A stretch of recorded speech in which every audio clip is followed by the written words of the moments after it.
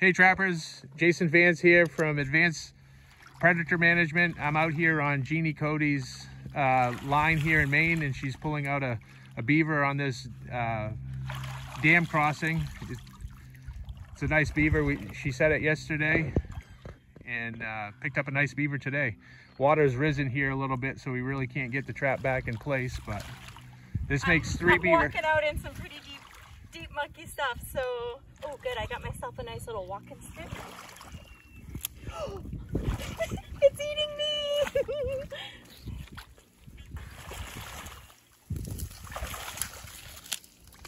Beaver number 3 for the morning.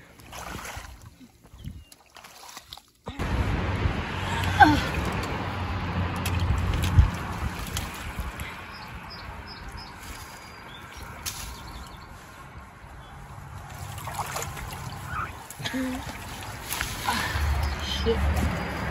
Small guy though.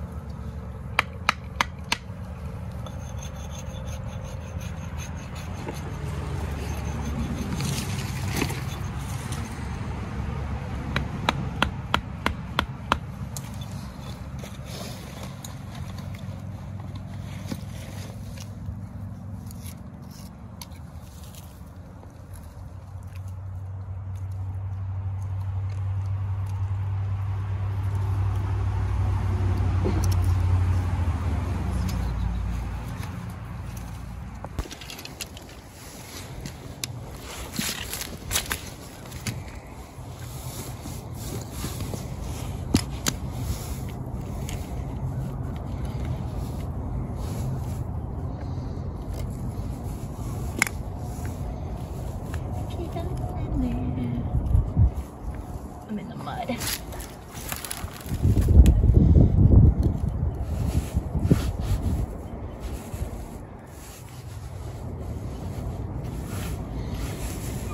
get that front spring.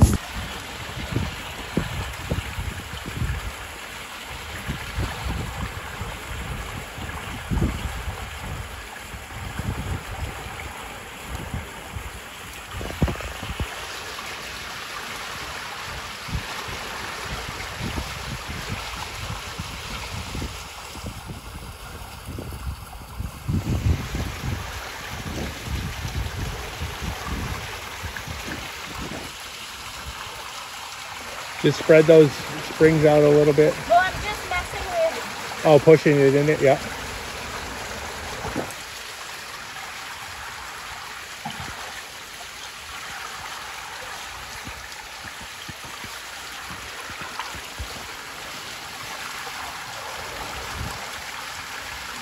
I need a couple other guys.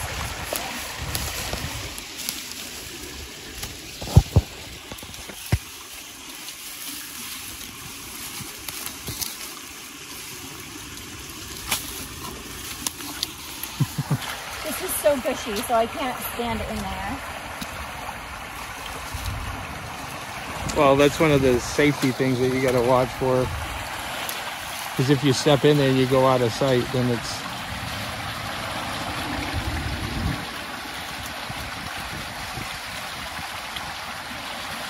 I just double stitched through that spring. Yep.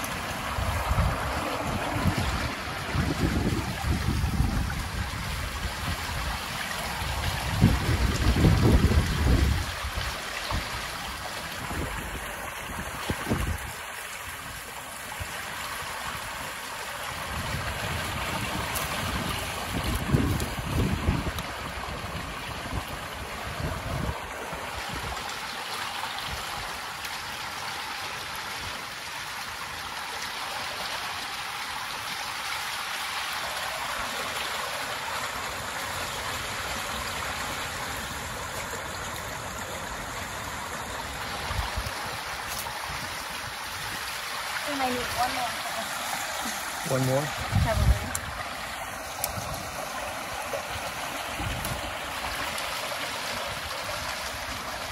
That's harder.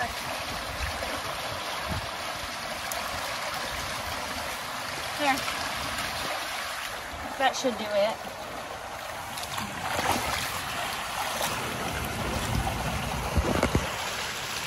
Is it tilting? No, that's perfect. Okay.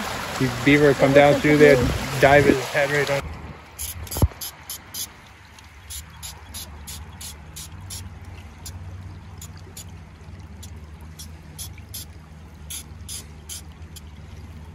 So I'm out here on the trap line today, and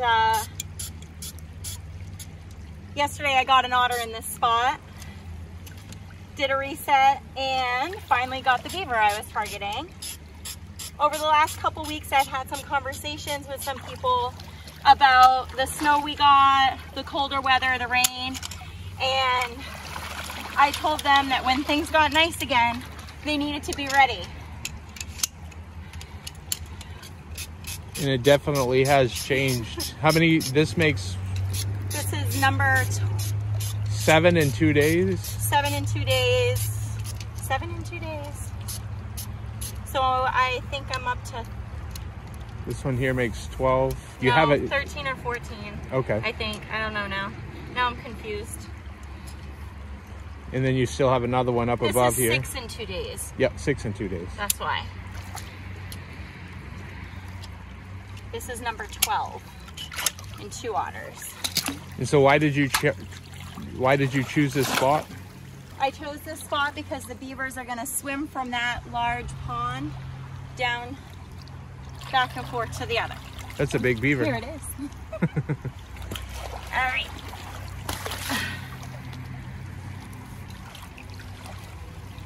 I like my backpack. I can take things on and off.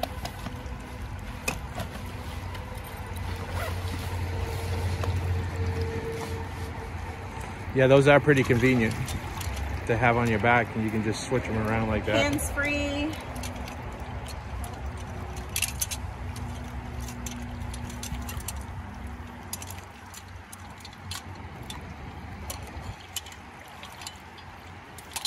There we go. All right.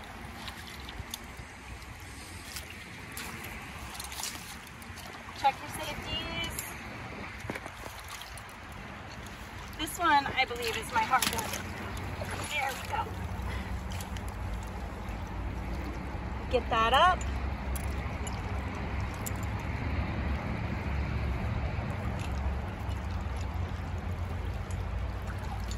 Dogs in place. Safeties are snug. I can let go.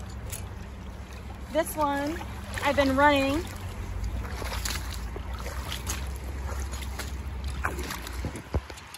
You run the 6 through the jaws? Yeah. I mean the spring holes? Yep. Gonna run the springs.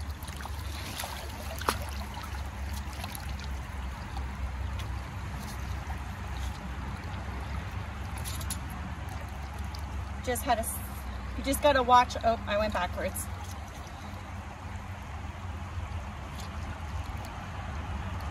There we go.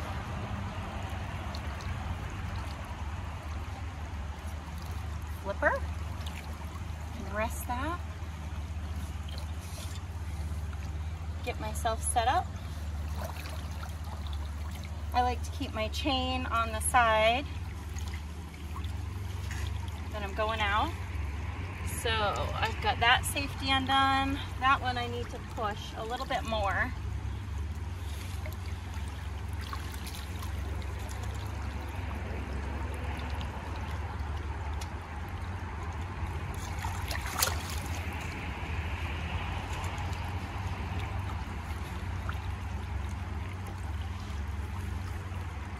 It's wedged in there.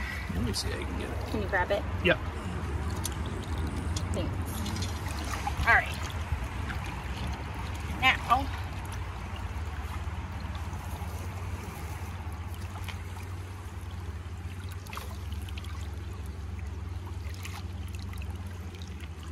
nestle that in there.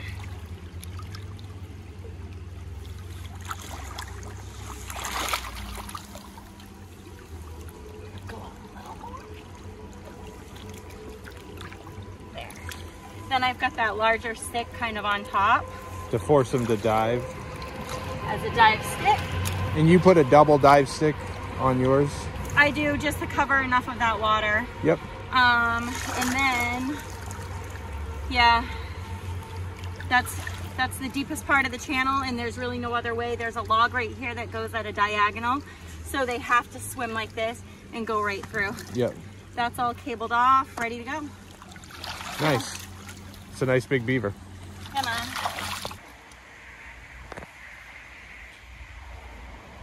So here we are at another one of Jeannie's locations. This is the second beaver she's taken out of this location. As you can see, this one here that we just took out. And she's about to put this 330 back in position to catch another one, hopefully.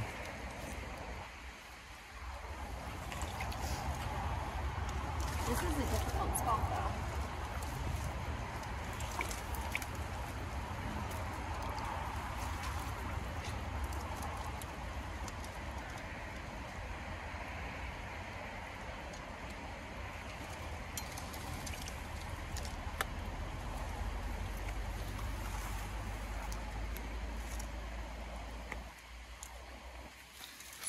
That one's broken. You know, this is our difficult spot. This is, but a productive one. Here you go.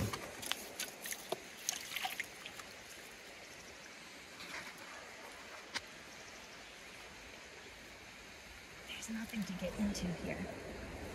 This one might be another log.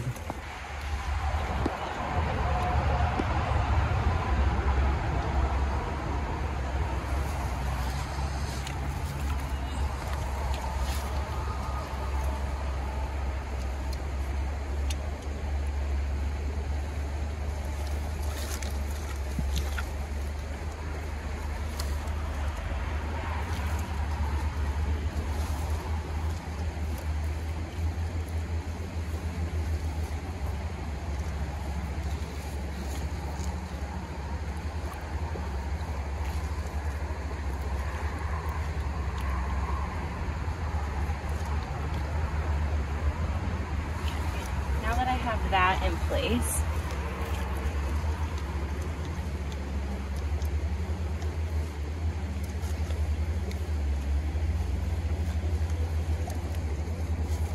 Oh my God.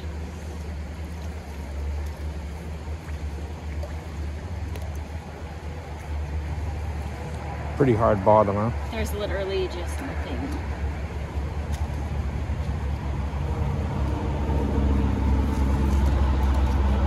Going into stumps and roots.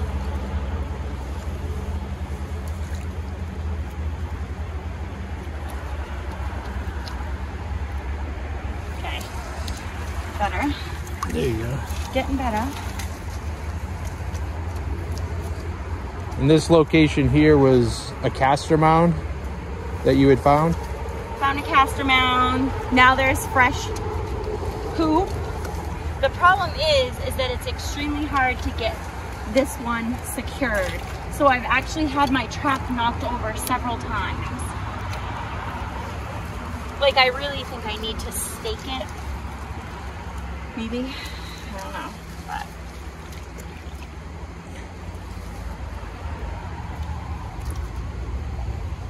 if I could just get, so you can hear the hardness under there. You want me to go get those plastic things?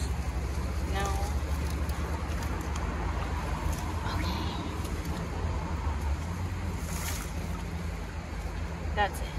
Yep. I'm not sure if this will, you can use it or need it or. I'm gonna need a couple of those, that small broken one too. This one here? Yep.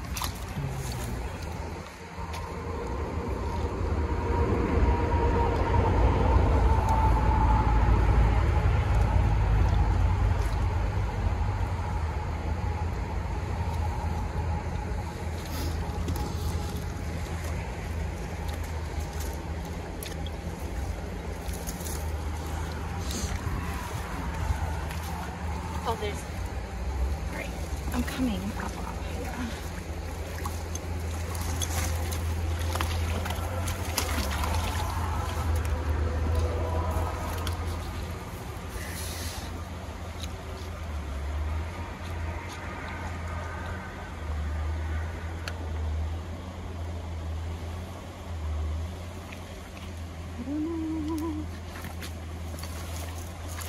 Here's a bigger one if you.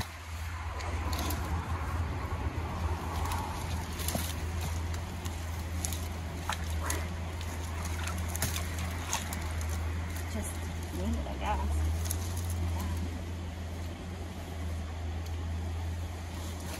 Still feels a little wobbly. There, another set in. Oh, bait stick. And you put a bait stick at most places? I do. And you scrape it up so that it looks like it's been peeled and chewed, so they get that eye appeal. And there's all kinds of fresh, natural chews there. All right. Beaver.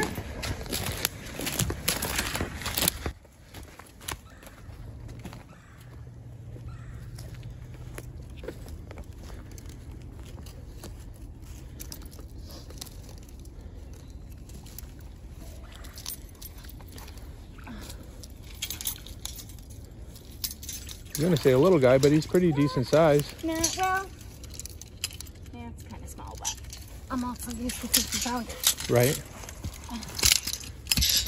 So this location here is just a point on a river. How many beaver have you taken here? This is 7. 7. Yeah.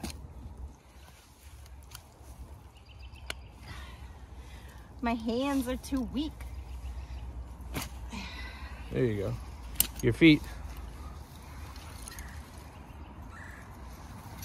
So I'm out here on the trap line this morning and I'm pulling a good amount.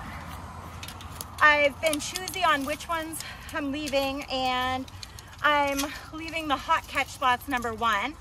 I'm also leaving the ones that are going to be easy for me to get to the next couple days, especially with the Chorus Sportsman Show coming. I have Kate Wentworth coming to the house. She's gonna have an awesome booth at the show. She's gonna stay with me, and I'm hoping that we can get Kate a beaver on part of this line over the weekend. So here I go.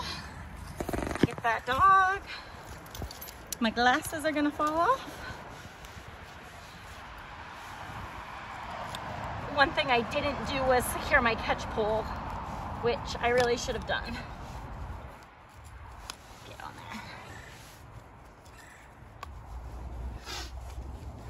Got everything situated. Take the pressure off of that front. Get down to my night latch. Jaw back up. Grab it from the center. So I know this hole right here is pretty deep and it's got a pretty good bottom. I can run my trap up. Get that shoved in there.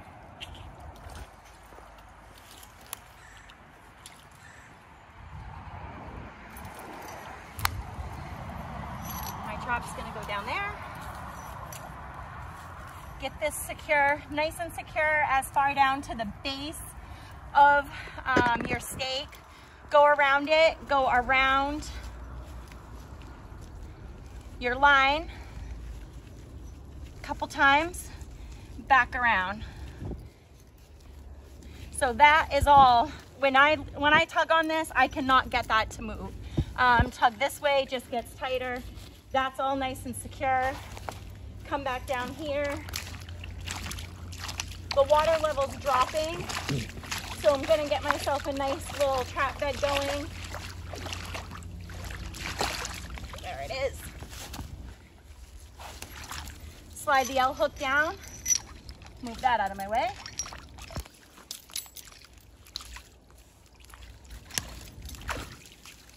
Now I lost the big hook. Slide that down. Then if I was standing on the bank like this and my dog is 12 o'clock, I'm gonna turn it a little bit to be more like a, I don't know, somewhere in between that 1 to 3. Kick my jaw back down. I don't have a bait stick down here because he stole it. I've got some lure. Thank you.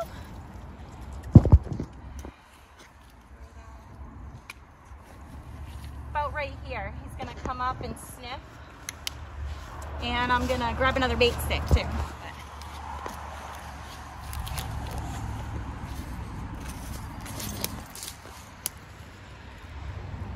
This one looks pretty good. You can see where my dog's at 3 o'clock on this one. Ow. Ouch. Ow. Poke a hole in them. Considering the water levels dropping, I'm not really liking the way that trap is sitting. Catch your glasses. I don't really like the way the trap is sitting, so I'm gonna pick that up with a stick because I like to. Get the pine cone out. Oh, we're losing our little shelf. It's in there. I personally like to do it this way. I know some people flick your jaw before you even set your trap down in. I just choose not to. Then I do that. Again, it works for me. And that's what matters. There's so many different ways to do things. Throw a little bit of lure there. Got my bait stick. And I gotta get moving because I gotta work today. Hey there, so I'm out here on a little secret piece of land. Anyway, here's another beaver for the day. I believe, I'd have to check my log, I've just lost track of stuff, but believe this is number 7 off my dad's land. So that's kind of fun to be trapping beavers on land that we've had since I was a kid, and my dad never let me come down here. So honestly, at 47 years old, this is like the most time I've ever spent down here. And it's kind of funny because being wise to the water now, like, yeah, you have to be cautious because it's not nearly as scary as I was put in my head when I was a child. So right here, last beaver off the land, pulling traps today. I got a lot of things to get ready for the weekend. Just a little guy. Right here is a sandbag, and this spring I decided to try the sandbag idea with a drowning cable and the 650 Duke. They've been very successful in catching. They came with a few quirks that I'm really not excited about. So one thing I'll show you is how the bag can get really worn. So first of all, this was the last day on this bag, obviously. I knew I was pulling it. It was a little worn the last time with the last beaver I pulled in. You can see what happens. The beaver itself can shred the bag. The large beavers can pull the bags. You can fill them, you fill the bags up quite high, but once they go in the water, obviously the water condenses the dirt. So you can see, we just fill them.